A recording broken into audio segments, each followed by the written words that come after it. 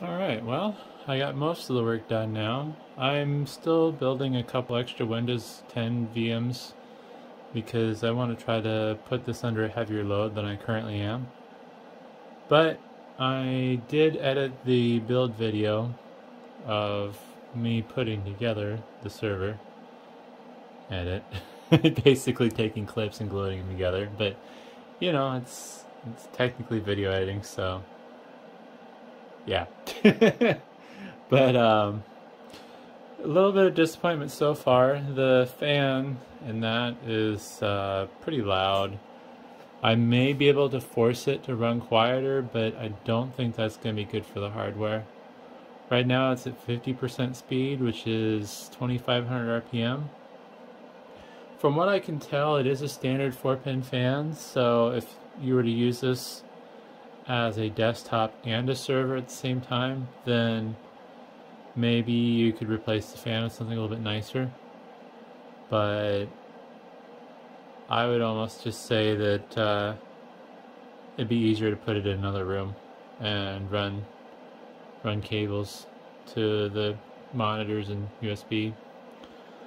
I opted to not put a sound card into this like I was originally tempted to do because I realized that these newer Dell USB soundbars would solve that problem. So I have audio capabilities without sound card, which is fantastic. And I only have 2 USB 3 ports because that was just the card I had handy that I knew would work. I have a 4-port USB 3.0 card, but I believe it's dead. And I'm using the built-in hubs on the monitors. I wanted to use matching monitors, but I only have one of that particular model of, I think that's a 22-inch, with the built-in USB 3 hub. So I'm using the hub on that one for my keyboard and mouse, and then I'm using the hub on that one so I can plug in external stuff. And then if I want to get fancy, I could get one of those cables that have it's basically an extension cable with a base, kind of like what your USB wireless adapters use. But yeah, so it's doing some work right now. Let's see, the GPU is not on the heaviest of load. I'm using Windows Photo Editor, so it's not very optimized, I'd say, for maxing out system resources. But it's putting, looks like around a 40% load on the GPU and another 50% on the 8-core CPU I allocated. I'm just building some throwaway VMs on my ESXi box. Let's see here.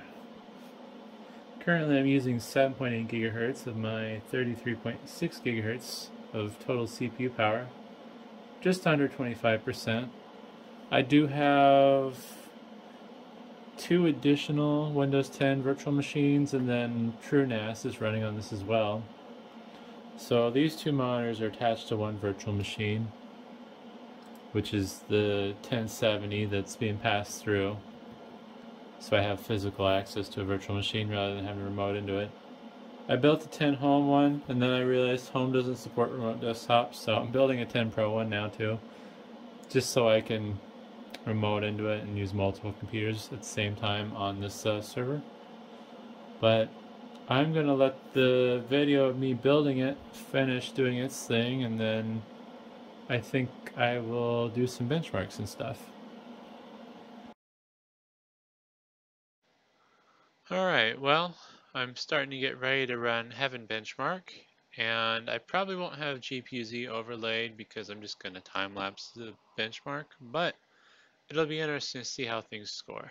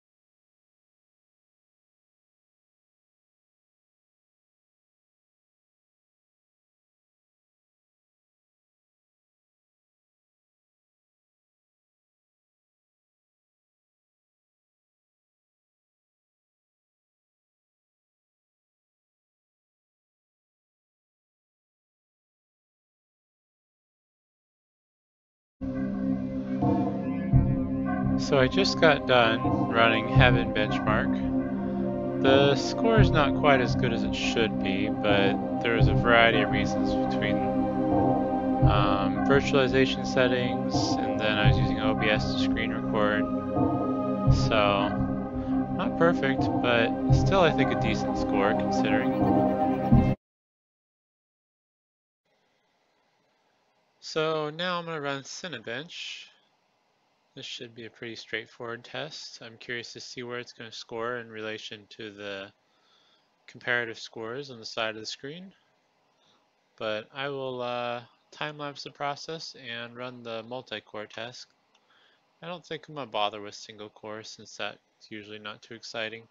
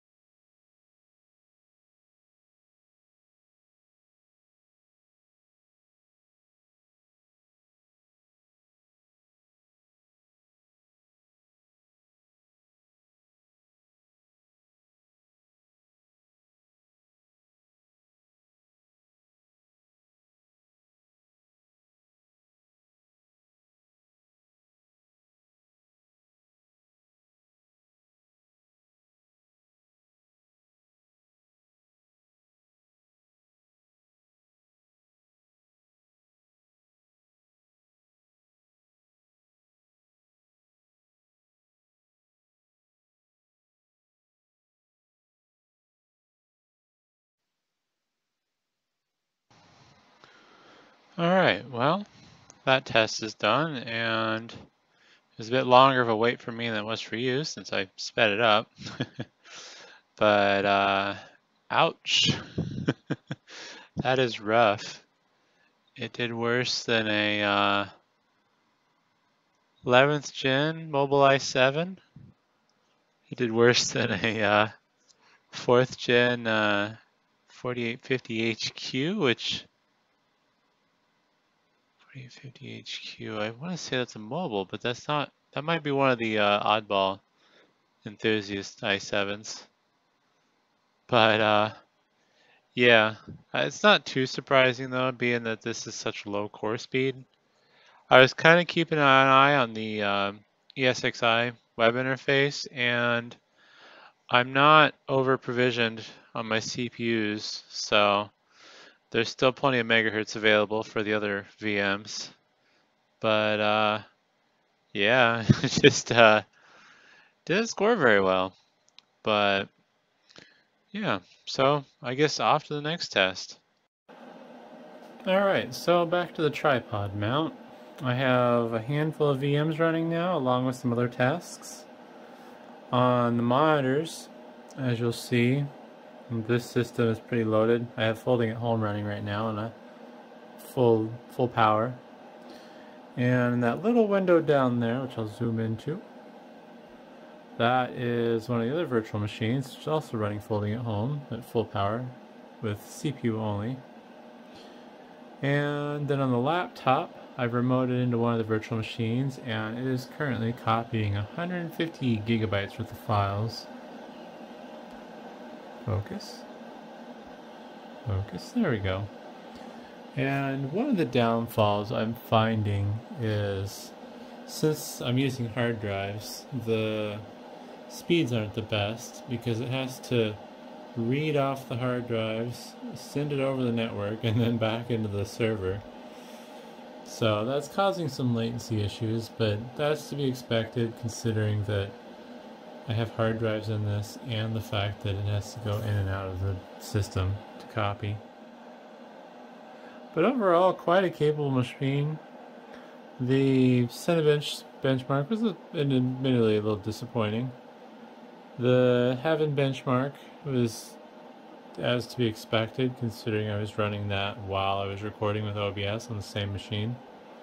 I did try some gaming. I was gonna include that, but it wasn't particularly interesting, so I decided to leave that out. But I did a fantastic job playing Rocket League, which is also to be expected. The noise level stayed about the same, and currently with its load, yeah, it's been drawing about a consistent 400 watts. And I basically have the CPUs under a 75% load according to ESXi. So quite a capable machine. I would say if you're going to keep it in the same room that you're going to be in, you might want to find a way to muffle the noise or replace the fans. This config could have been built upon a little bit better, as I was just grabbing spare parts. What would be really nice, depending on the amount of storage you need, is fill all 16 of those bays with affordable SSDs. You can pick up like 18 gig, 480 gig Intel data center drives really cheap, and 16 of those you can do maybe dual RAID 50s if you wanted, if you're feeling crazy. It would give you a ton of space to work with. Plus, then on top of that, for me, I'd remove the DVD drive. I'd remove these blanks, and you can get a 5.25 inch drive bay to 4 3.5 inch drive bay adapter, and then you could put some larger 3.5 inch drives. Maybe throw a couple 4 terabyte drives up top with RAID 5. Give yourself a nice little 8 terabytes of bulk storage. You would have to add an additional hard drive controller unless you can use the onboard. I'm not sure if the onboard SAS connector is fed off the H710 or not. That's not something I've experienced with, unfortunately. But overall, you know, if you're not doing anything too hardcore, this is quite the setup. It'd be pricey,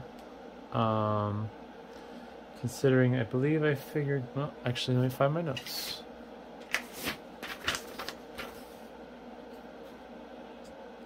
So yeah, I figured this setup would be somewhere around $1,000 without the hard drives. I would say if you did some better CPUs, some SSDs, and then some bulk storage, you could build something for around $2,000. That would not only be your computer, but your VMware test box, or whichever hypervisor you prefer, your bulk file storage, kind of one and everything. But yeah, this is a fun project. I'm really happy with how it turned out. There were some struggles. Ironically, the struggles had nothing to do with the server, but after I got set up and I started hooking up the monitors, I found out one of my DisplayPort cables was bad, and that was causing the Windows install to blue screen constantly, and it was aggravating because I couldn't figure out what was going on. And then finally, I somehow, just kind of dumb luck, I guess, realized it was the DisplayPort cable, and that cable got to snip, and it went straight to the scrap bin, because yeah, I hate DisplayPort. Full-size DisplayPort, at least. I don't have much experience with mini DisplayPort. I have a feeling it's slightly better, but yeah, overall, it was a fun project. Definitely worth pursuing. And you probably could do it for a little less. It's just this particular config is pretty hard to find, from what I could see. If you got the alternative, which would be the 8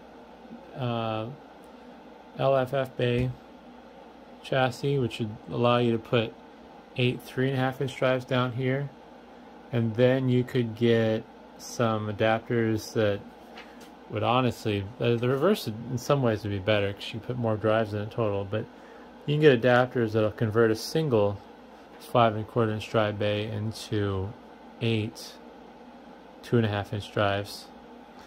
And you could really go to town that way. You could put 24 SSDs in here and then another 8 3.5-inch high capacity drives.